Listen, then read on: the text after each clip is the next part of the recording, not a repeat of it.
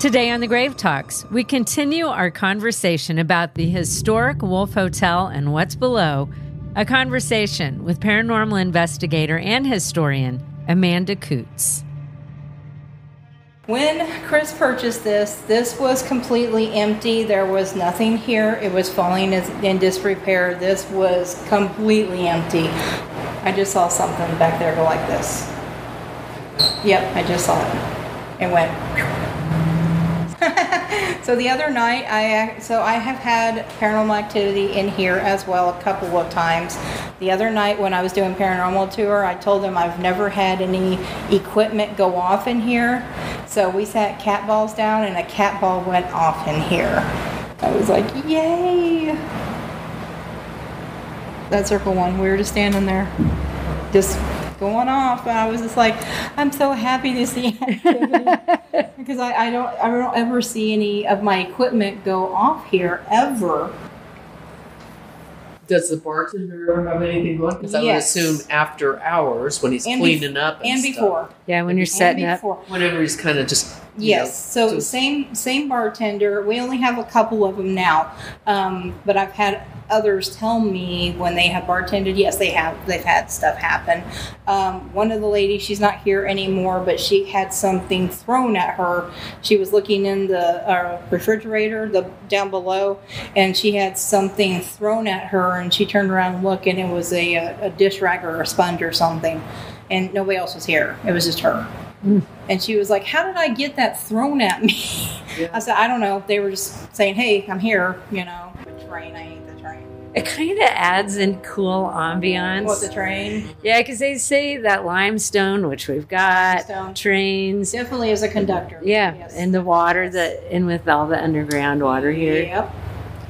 So I had another gentleman on a paranormal tour, and he was right here, and he grabbed this book right here, and he put it on the table, and it's a little history here, it says, and he's sitting here and just reading it, and it sounded like somebody threw pebbles at the window on the other side when he was standing here. Now, I thought he touched something because I saw him go like this. And I said, did you mess with something over here? And he goes, I was reading this. So, yeah, it did. It sounded like somebody threw pebbles right here. Yeah, it was crazy. That's a very distinct sound. Oh, yeah. And we have rocks that are like this big. You saw the rocks. Mm-hmm. We don't have pebbles. So I don't know what it was like. Yeah. Like that. But it sounded more like when you're throwing rocks out a window. That's what it sounded like. It was crazy. So, yeah, I don't know what that was. I've had a couple more instances I'll tell you about. We were sitting, let's do this one first because it happened first. My boyfriend and I were sitting at one of these little tables, but it was over here. And bartender went to the back room there. We're on our phones, and we hear, hello. Just like that, very prominent. I thought the bartender was on his phone. He comes running out. He's like, did you guys just say something? And I looked up at him. I said, we thought you were on your phone. And he said, I don't have anything like that on my phone. He said, no, that wasn't me. And it was right there at the end of the bar. That's why I thought he was on his phone, because it was right there. Why wasn't I recording that? But that's what happens when you're not expecting it at all. So I'm going to tell you another instance, and I'm going to play my recording for you because I recorded it. So I'm going to play it for you so you can hear it. It's cool. I was sitting here. My boyfriend was sitting here. Same bartender. There were two people at the bar right here, and he's standing like this on the other side, and he's just looking at the door, and the door's closed, of course. And I look up, and he's looking at the door. So I go, and I'm sitting right here, so I look at the door, and I see a shadow going like this in front of the door, just pacing. And I was like, So, back down on my phone, I'm just, I look back up, and of course he's looking again. And I look, and of course I see again. shadow doing this. And I went like this to him. He goes, I know, I've seen it like 5 times. And I went, all right. So I grabbed my phone because this is all I have. My equipment wasn't with me. And he goes, go do your thing, girl, because he knew what I was getting ready to go do. So I'm going to let you listen to it in that room where I was sitting because it's noisy in here, but I want you to hear it. Okay. It actually sounds like somebody's kicking rocks as well, so I want you to listen to that. So follow me in here. I'll let you listen to it. Yeah, it's too noisy in here with all the refrigerators. I see shadows through here a lot. A lot. I'm not surprised. I'm always like, what is that shadow doing? So I sat right here, sat my phone down, didn't move. This was March 1st. I said I hear crap all the time. Is Bubba here?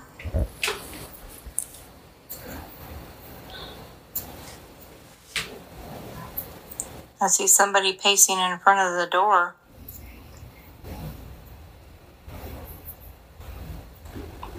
I'm at the underground, in the tunnels. Hear the ticking? Just outside the bar, the saloon.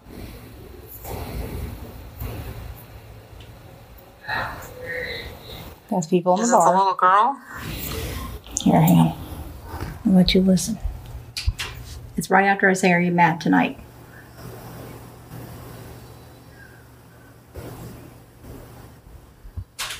You can come and talk to me. I'm very easy to talk to. Are you mad tonight? Yeah, there's people in the bar. I may have to come. So if I would have physically have heard that, I would have responded. Come and talk to me. I'm very easy to talk to. Are you mad tonight?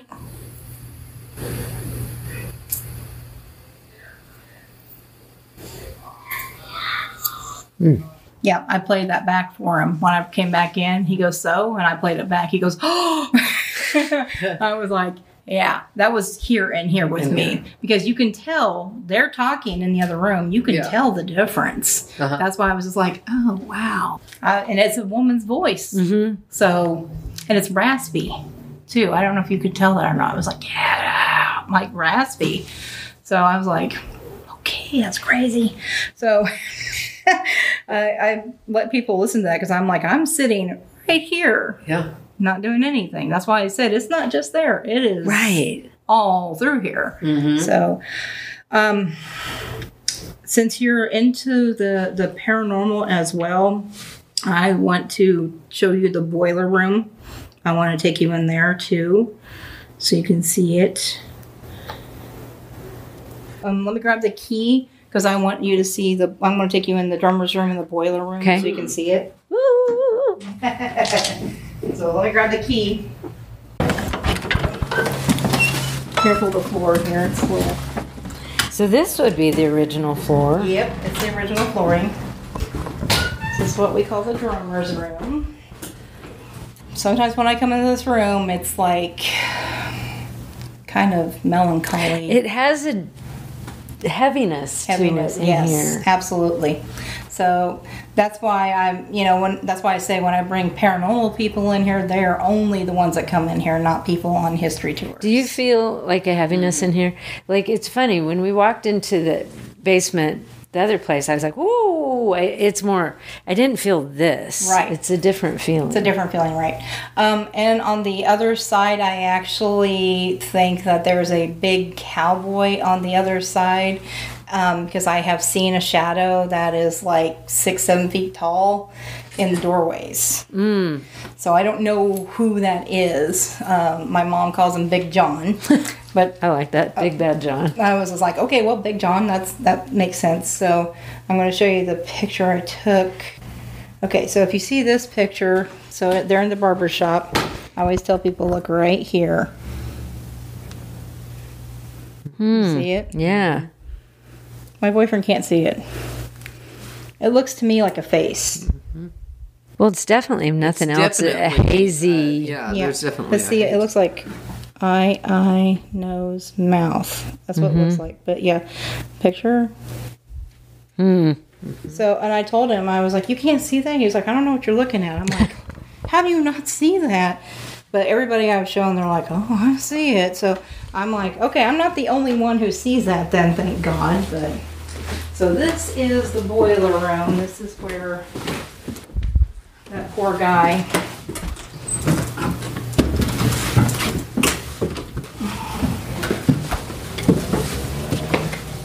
This is the boiler room. See, it's a different feel in here. And nothing like a bunch of haunted dolls to really set the mood. This is Kelly's. She also has a Dybbuk box, if you see the Dybbuk box up there. But I cleaned this out because this table was packed full of Chris's items, so I cleaned this out. I told Chris I would like to do investigations back here, and he was like, oh, yeah. And he says, we can even get the table out. And he goes, oh, you probably want the table. I said, well, of course we want the table. I said, absolutely. Set stuff on it. Yeah, we can set our equipment on it and stuff. So I said, absolutely, let's leave the table. So this is where I sit and we discuss things with Bubba and stuff. But here is my situation. I was told that Bubba, it was right here. So see how dark it is in here? Mm-hmm. Can you imagine being shot in pain, dragged in here in the dark? Absolutely horrible. And I want to say I'm really sorry that happened to him. I am too. That breaks my heart. I'm extremely sorry it happened to him. It just breaks my heart to know that somebody that horrible would do something like that. So he didn't deserve it. No, he did not. He didn't deserve that at all. I feel horrible for him. So right back here is actually where the well is. See where the boards are over the top? Oh, uh-huh. That's where the well is. So, like I said, I want to know what this looked like when he was brought back here. What did this look like? Horrible. So, yeah, this is what I wanted to show you, the boiler room, so you can get the feel of what it was like for him. Pretty horrible. I also truly believe that it's people's open-mindedness as well, because if you're kind of closed-minded, you're not really going to have any kind of reaction. I truly believe that if you are really open-minded and say, whatever happens, let's go in here and maybe something will happen to us. Boom, then something will, because you're letting it in. Because if you're closed-minded, you're not letting anything in, and you're not even, maybe you're expecting to see an apparition, but then when you don't, you're disappointed, and you're like, they don't just jump at a snap of a finger. I do not claim to be a medium at all. No. A sensitive? Yes. Very sensitive to it. Mm-hmm. So... I think I did catch it from my mom because, it's definitely They say it's generational. Down. A lot of people. And I don't know if it was my grandma or grandpa who said the same thing, that they have felt, something. I don't think it was my grandma. I think it was my grandpa who said that he has, seen stuff. He was in World War II. He saw a whole bunch of stuff. Yeah. Mm-hmm. So...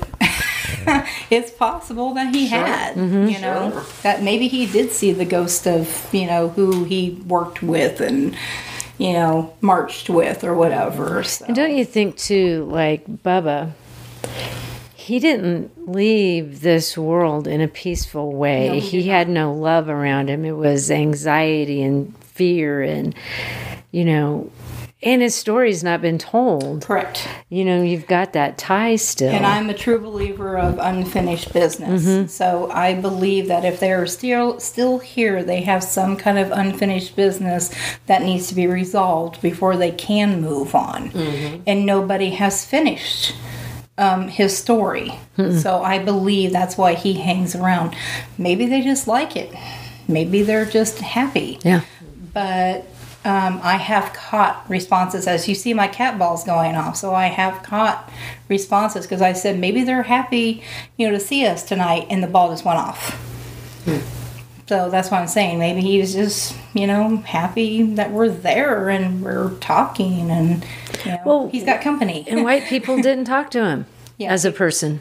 Maybe. He wasn't treated respectfully. And maybe he was ignored in life. And, now people are like, oh, hey, Bubba, what's going on? Yeah. So we talk to him all the time now. So it seems. That's good. Yeah, it seems like he's pretty content, with us hanging around and stuff. That's why I say I don't feel, you don't feel any ill will at all. I mean, I just feel like it's kind of somber. Yeah. Yeah, this has a real heaviness to it in here. It does, yeah. I've also had a medium in here tell me that she has seen something dark. She thinks there's like a black blobbish looking thing in here. She cannot describe it. And it's in this corner. So she doesn't know where it comes from. And I said, so it's not Bubba? She goes, no. I said, it's not the little girl. She says, no. And I've asked, how many are in this room on my spirit box? And I have got 6. And I'm just like, okay, 6. All right. I've had 8 been said here, too. But there could be 8. Could be 6. There could be 1. Yeah. Just depends on the day. That's why I tell people it's not just her. There's other things here. There's something. So when I bring people on my history tours into the library, I actually keep it dark so they can feel the natural light that comes through on the other side of a storefront. That way they can get that feel. Yeah. Because like, this so cool. Makes more sense as a storefront with the daylight coming in. Yep. Now across the street, that was dark down there. It is very dark, yes. But it's funny, even as dark as that was, I didn't feel the heaviness that I feel in this room. Yes, and I didn't feel that out there. Right. Or over there. Right. This is a completely different feel in here. Yeah. So I'm going to take you into the library so you can see what that looks like. And like I said, I keep the light off so you guys can have that feel, on the other side of our storefront. Now when this is off... Yeah, this would be dark. Oh, it's dark. I was going to tell you another story in here.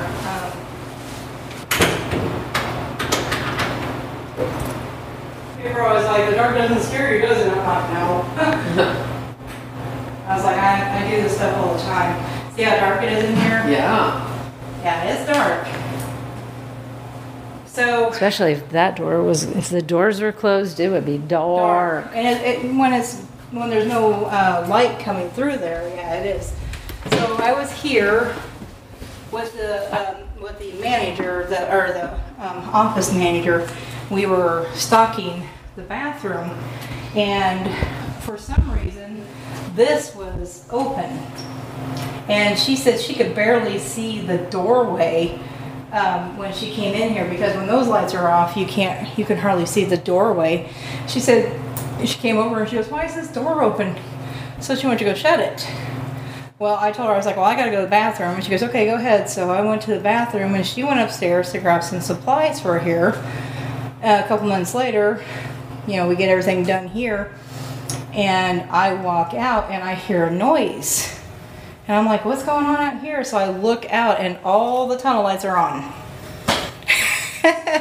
And I came up to her and I said, did you turn the tunnel lights on? She was like, no. I said, the tunnel lights are on. And she said, how are they on? I said, I don't know. I came out here and they were all turned on. And she was like, It was within like 5 minutes. There's no possible way. Wow. There's no way. Because she went upstairs, I went to the bathroom. There's nobody else. Yeah, and she said you couldn't even see the door when she went to go shut the door. You couldn't even see it. So, I don't know. I'm still baffled. I don't get it. But we always see shadows. So we always see shadows right here right in this area, and she saw something go like this, like a hand. Oh. Like this, when we were standing over there. And she said, what was that? And I said, what? And she said, I saw a hand do this and then gone. And I said, we see stuff all the time. The bartender sees a shadow go like this all through there. All the time. So that's why I said before he opens, after he closes. Oh, I bet. He always sees stuff. So I'm always asking him, are you happy that we are, have people down here drinking? Maybe you're drinking with us. I always ask him, come have a drink with us and stuff like that. We'll sit down at the chair and I'm like, come on, it's bar time, and just to see if we get anything. But yeah, it's insane sometimes. Yeah. Sometimes I'm like, what was that? So here's the library. We went ahead and dedicated the library to Beth. So we put in, as you can see, the shelves right here. There were still probably some books down here when it was a library.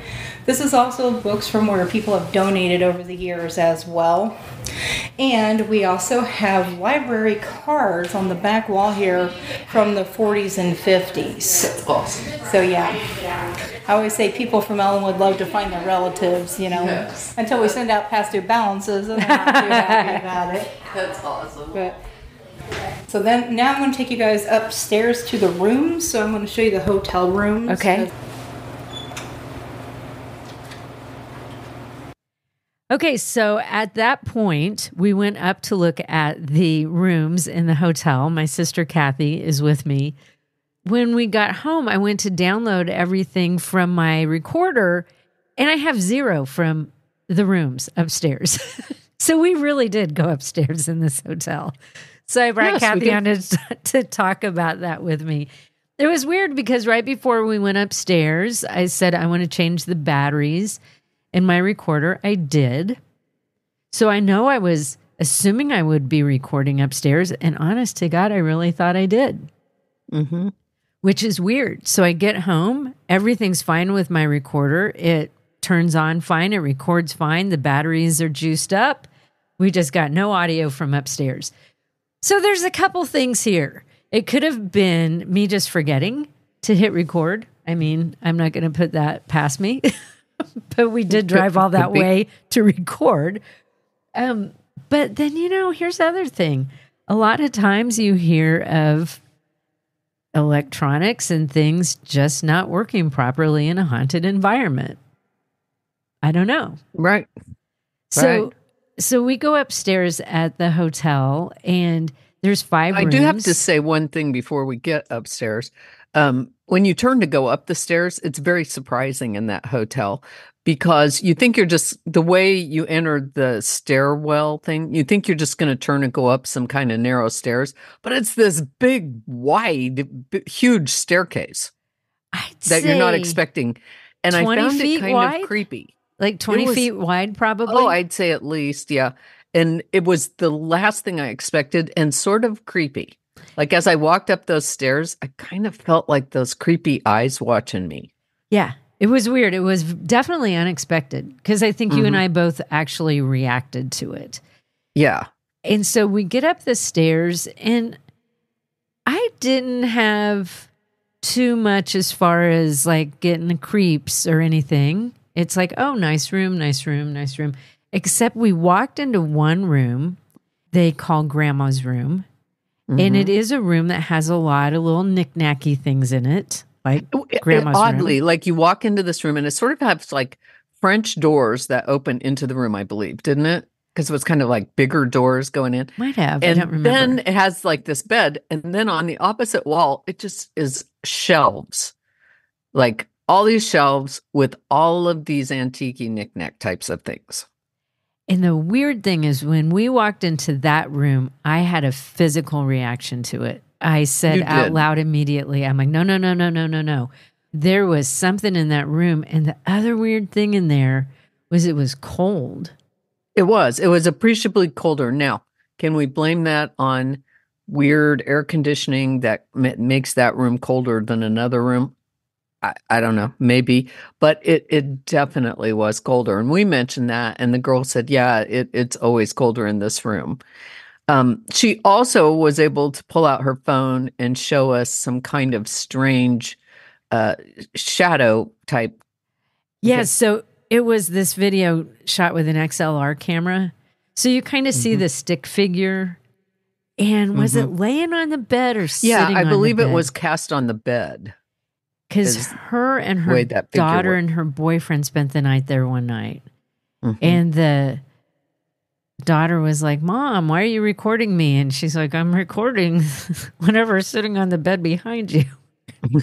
So she said there's lots of reports of activity in that room. So we weren't the only ones. But I would have to say that I think any of those rooms, if you stayed the night, would be creepy. In the night. Yes. Oh my God, yes. You know, we felt it in that one room especially, but I had the feeling that anywhere I would have stayed would have given me the creeps at night. It was funny because there were several places you and I both had the same weird reactions. And the first one was in the tunnels across the street from the hotel when we went down into that man's tack shop or whatever that was. Both you and I were like, ooh, whoa. There's something in here. And we went into some creepy places on this tour because you're underground, but not all of them gave me that same creepy feeling. And then we both felt it there's a well room that you heard us talking about. Both you and I very much reacted to that room in that area.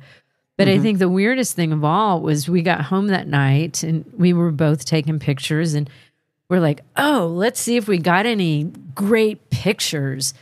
So I'm looking at my pictures and then Kathy's looking at hers and she's like, what the F? I think that isn't exactly what you said, but I'm just being nice and polite. But you got this really creepy photo. Yeah, I did. You can see a figure, but there's a face. There's a face, and what's crazy... And it's a creepy face. What's crazy is a scary one. A lot of times when people go, oh, I got this apparition, and then you have to kind of, I'm sort of seeing it, and they're like, look, here's the eyes and the nose. This one is not like that. It's like, it's a woman in a black dress. And everybody looks at it and goes, oh, yeah. Oh, yeah. Yeah. It was so creepy. And so there's a bar in the below that we talk about in the episode. So it was in there in the speakeasy. Super cool space, by the way. Be a really fun place to go for drinks. Weekends. Yeah, Fridays and Saturdays, 7 to 10. It's a little town. They don't go, they don't go late at night. I think if it's really hopping, they might go to 11. Yeah, it's reasonable hours. But the crazy thing is I stepped back and I took a picture. And so on one side of the room, there's like a walkway, but there's a wall that has 4 windows. So you can see the walkway part of the tunnel behind this wall. This speakeasy bar. So there's 4 windows. I took a picture that shows all 4 windows. So Kathy's picture is in one of those windows, and we probably took our pictures about the same time. Yeah. Very close. I'd say 20, 30 seconds apart. And my picture, there is one of the windows when you look in, you definitely see something dark. But Kathy's was really like, holy shit, kind of. Well, mine has a head. Yeah. For one thing, and a face. And a dress. And then Amanda said she thought it might be the reflection of a mannequin, but I don't ever remember seeing a mannequin. And even if it was a reflection of a mannequin, the mannequin didn't look anything like that. No. Yeah, this was... Yeah, no, I would have noticed that mannequin. I know. We would have seen it. And you don't see it in my better pictures. In the picture. Yeah, you don't see if there was a mannequin, anything. it would have. This is like an apparition picture. Yeah, Because I took a picture of all the 4 windows. I took a picture of the bar. So I have some kind of good pictures of the area. There's no mannequin there that I saw. So I don't know what it was you captured, but it's also where you hear in the episode, we're down there and she's talking about going to the bathroom and the lights all turning on in the tunnel when she was in there, and how they report seeing dark figure in that corner. It was really close to that area. I'd say within it's the area that they 20 said they feet see a of lot there. of, that people see this dark figure walking past these windows, because it's weird. You can be in this little speakeasy and look out these windows into like a hallway thing behind the windows, because it's all underground in this tunnel area. And they said that people say they see this dark shadow that walks across there. Well, I caught a dark shadow walking across there. That's exactly what I caught. Only mine has a face on it. And in my pictures of the 4 windows, there's definitely this dark mass thing, but yours is so much more defined. So it's really interesting. We should post that on the Grave Talks page. Yeah, so people can see that, because it was really interesting. So it was a fun little day trip there. I would highly recommend it to anyone. It was very historical, haunted, creepy. And I believe that they also own a place. Is it in Lyons, Kansas? Where did you say it was? There's another place in Ellinwood that's right down the street, and it was a former jail? Convent or something like that. Okay. But there was another one that's a jail, and I believe it might be in another town. So they have a jail as well. So we're going to go back for another trip. I mean, why wouldn't we? Right. We made a new friend, Amanda. Yeah. But if you're ever in the middle of Kansas and you're like, I would like to go through that, set that up in advance, and Amanda will take you on the tour, or they do them regularly, I think, on the weekends and the evenings. But it was really cool. $16 US, well worth it. That's all we paid for that whole tour, was $16 each. And it was 3 hours long, every bit of 3 hours. We tipped her on top of it, though, because she gave us a lot of her time, but it was full 3 hours we were there. Yeah. Yeah. So it was a really, really fun trip. So I just wanted to bring Cathy on to kind of wrap up the episode, since it ended with, and now we're going to go upstairs. And we did. We went upstairs. But for some reason, so I don't know if it could have been me just not turning on my recorder, which is kind of weird since I had just changed the batteries to make sure I could record upstairs. I don't know. And I recommend, like, Amanda was really good at giving us both the ghost/history tour, because there's a lot of interesting history that I think really is part of the whole ambiance of the tour. That, there was a bank and there was embezzlement and, all this stuff that happened. And then there was this suicide in the dining room. There was all these things that happened that I think just play into the narrative of the paranormal in this hotel. And you did not hear the whole tour in this episode. I took huge time. There are 2 hours that aren't in this episode. So, just know you did not hear. Go. You did not hear everything. We won't tell you everything. Yeah. But you should go. It was pretty awesome. So thank you very much, Cathy. I appreciate you being on and kind of helping me wrap up that episode. No problem.